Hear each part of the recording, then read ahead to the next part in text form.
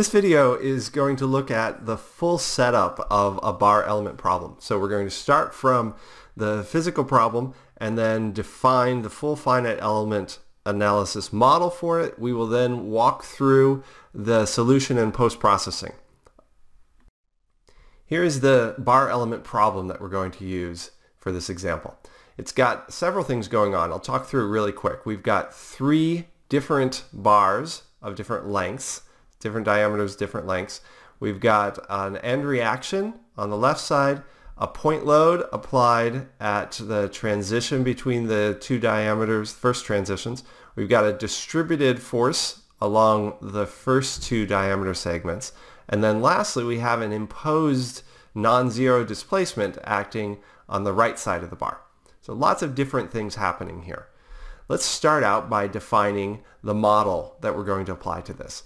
And the obvious thing to do is to break the model where the geometry changes or where loads are applied. In this case, P acts at a point of geometry change. So it's a single point. We'll use that as a boundary. Then we're going to want to label those nodes that occur right at the edges of each of the elements. And recall that where the nodes exist between two elements, they are shared between the elements. That's what gives us the continuity equations that allow us to pull this all together. Next, we need to label the elements. And for right now, I'm going to use these big circles so we can keep the numbers distinct from each other. So I've got 3 elements and 4 nodes in this problem. Then I want to define the properties in each one of these. And the properties are going to be the cross-sectional area, the Young's modulus, and the length. And recall that for a bar element, the stiffness matrix is just the AE over L for that bar multiplied by 1, -1, -1, 1. So that's what I've tried to illustrate here. I've got the same appearance of my stiffness matrix, but the numbers could be different depending on the properties in each one of these elements. Once I have the stiffness matrix for my system, or for each of the elements in my system, I need to then look at the forces that are acting on the elements. And this problem has a distributed load shown W. So in order to find the elemental forces that are produced by that distributed load, I need to use the expression that we got from the potential energy derivation. So F equals the integral over the volume of the shape function matrix transpose times the body force vector times dV. Now, I've chosen to use the body force term here. For a bar element, I could call that distributed load W either a body force or a surface traction, because in a bar element, the edges and the body are the same in the element. In this case, I chose to use the body force terminology. Whichever one you use, you would get the same answers. Let's see how this works out. So the shape function matrix for a bar element is 1 minus x over L and x over L. And those two expressions are going to be in the 2 separate columns of the shape function matrix. When I take the transpose, they're going to be the 2 rows of the transpose. The next term then is the body force vector. So the body force vector is W, force per unit length, but remember a body force needs to be force per unit volume. So I have to also divide by the cross-sectional area. So W over A1 gives me the body force term, force per unit volume. And then I'm going to convert my dV, my volume differential, over to a dx by multiplying by the cross-sectional area. So this is assuming I have a constant cross-sectional area. And you can see what happens. Those 2 A1s cancel. So I don't even need to know the cross-sectional area in order to be able to move forward with this, to get the force vector. So I evaluate that integral and it comes out to simply 1/2 WL1 and 1/2 WL1. As you might expect, the body force terms are equal on each side. So what does this physically mean? Let's talk about that very quickly here. This is the forces acting on element 1 at its 2 nodes. So the force at the left node is 1/2 WL1 and the force at the right node is 1/2 WL1. These are both positive, which means they are acting in the positive x direction to the right of the screen here. So let's see what happens when we do that on the second element. Actually, it all looks the same for the second element, and we end up with the same expression, the only difference being that the length might be different. So this is for a uniform traction, and we see that the analysis is very simple. Now, if the traction varied with respect to position, then W would depend on position, and I would end up with different forces at the two ends. Note that the right-hand element, element 3, doesn't have any force from the distributed load. So note that this is only for the distributed load. I've still got 3 point loads shown on the figure, R1, P, and R4. I need to add them in, but we're going to do that during the assembly process, not for each element. So I have point loads acting at the nodes for each element. I also have global point loads that I'll add in. Now that I have stiffness matrices and force vectors for each element, let's look at how we can assemble them together. And I'm going to do this 2 ways. First off, I'm going to focus on the algebraic method. So we're going to take the matrices and convert them just to systems of equations. And I'll show you why they add the way they do. And then in the next slide, we'll do that with the matrices themselves, skipping the breaking it into scalar equations. All right, so there's my system shown. I can identify 3 sets of matrix equations, 1 for each of the elements, but note that I don't have the external forces yet. These are purely, the external point forces. The F11, F12, and so on are the forces I found from the distributed loads. So these are my 3 small elemental systems of equations. I'm going to write each one of these equations out. So if I look at element 1 and element 2, you see my systems of equations written there as 4 total scalar equations. But by compatibility, I know that the second equation for element 1 and the first equation for element 2 are related to each other. They both deal with node 2. So if I'm going to look at a balance of forces at node 2, all of these terms need to be included. Similarly, when I look at node 3, that's got some shared equations between element 2 and element 3. So let's write out a system of equations, 1 for each degree of freedom, or in this case, 1 for each node, because we only have one unidirectional system. Remember when I write out these equations that I also need to add in the external point loads. So first off, for node 1, that's simply going to be the first equation from element 1, and then add in the reaction force on the left side. For node 2, though, I'm going to need to include both the terms from the second node of element 1 and the first node of element 2. So I get 4 terms on the left-hand side. I get my 2 distributed force terms, F12 and F21 on the right-hand side, and then I remember to add my point load, negative P. For node 3, it's similar. I get 4 terms on the left-hand side, and then the 2 force terms on the right side. There is no point load applied at node 3, so nothing added there. And for node 4, it's simply the last equation, or the second equation of element 3, but I remember to add in my reaction force, R4. So putting these all together, I get a larger system of equations. This is what I would call my global system of equations for this problem. And we're going to see in just a moment that I can get to this using purely matrix operations rather than having to break it down into individual equations. So let's look at the assembly process of these matrices and the external point loads using the matrices directly, not breaking it down into the individual scalar equations. So first off, I'm going to label the top of each column of each of my element matrices, along with the degree of freedom that it concerns with. So D1, D2, D3, and D4.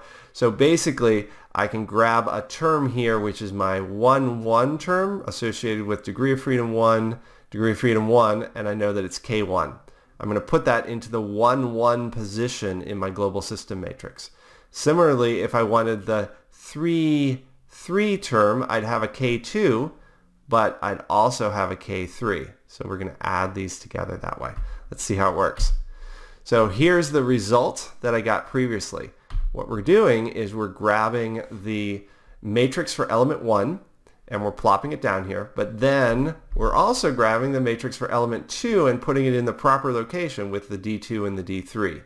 And where I have overlap, I add those two terms. So that gives me the K1 plus the K2. Similarly, I do that for the element 3 sets of equations, and I end up with a K2 plus K3 term because these two add where they overlap. So that gives me the left-hand side matrix. I don't even have to write out the equations. I can do this visually. On the right-hand side, it's a similar process. I look at node 1 and I just have an F11, but for node 2, D2, I have F12 and I also have an F21, so they add together. And then the same thing happens at node 3. And then I add in a vector corresponding to my point loads. So that gives me my total expression, but it's derived straight from, or it's developed just from the matrices. So this is my global stiffness matrix and my global force vector for this problem. Once you have a global stiffness matrix and a global force vector, you are almost done setting up the problem, but you still have a singular stiffness matrix at this point because you haven't tied it down to anything. So we need to talk about how we apply the boundary conditions.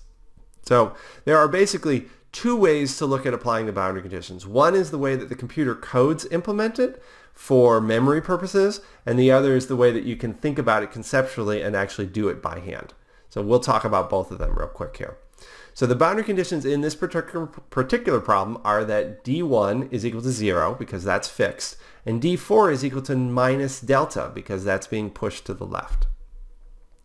So what I can do is replace the D1 and the D4 with 0 and minus delta, and we're done, right? Well, yes and no. We now have a system where we have unknowns in my degree of freedom vector and reaction unknowns in my force vector. Not a great situation. You can't use standard solution techniques to solve this. So we don't want to do that in the code. So what we do is instead we focus just on these middle two equations, or the middle two rows. That will allow us to solve for D2 and D3.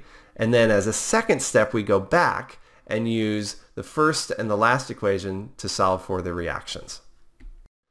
So let's see how we actually implement that in the code. So by hand what you're going to do is just grab those the two middle rows, the ones that have the unknown degrees of freedom, and write them out in scalar form and solve those two simultaneous equations together. Pretty straightforward. The only challenge is you have to remember that if you have a non-zero degree of freedom, like this minus delta, that term still gets multiplied by the minus K3. So you've got to include that expression here. In the software, because they don't want to change the size of the matrix for the solution process, what they want to do is come up with a non-singular matrix that they can directly solve. So the software approach is a little bit different. Here's what they do is they create a new stiffness matrix, KBC, and a new force vector, FBC. And here's what that would look like for this particular problem. Let me walk through the changes that happened. First off, the first row has been changed. The matrix equation now reads D1 equals 0. So I've completely replaced the first equation with a very simple one that says D1 is equal to whatever I know it's equal to. The second equation is unchanged except that I've dropped the K1 term because it was simply multiplied by 0. The third equation has a change where what I've done is move the known quantity, so the minus delta, I move that over to the right hand side. So that makes my force vector now all the knowns, and the left hand equation is again, or the left hand expression is all unknowns. And then the third equation, again, I've completely replaced the last equation, the fourth one, I've completely replaced it with an expression that says D4 equals minus delta. So that's the process that the code's going to take. I don't recommend that you do this by hand because it's cumbersome by hand, but in the code it actually makes sense for memory purposes.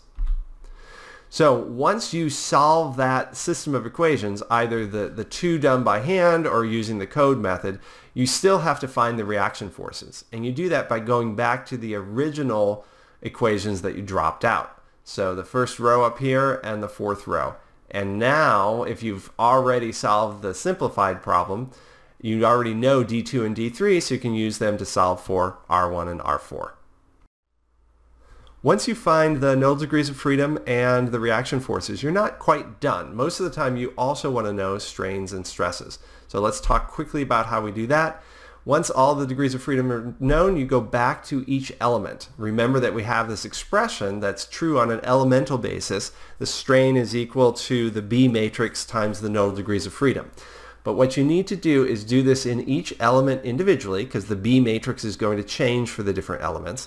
And the little d sub I is those degrees of freedom that apply to this particular element. So you can't use your global d vector that you solved for previously. It has to be the local one that matters here.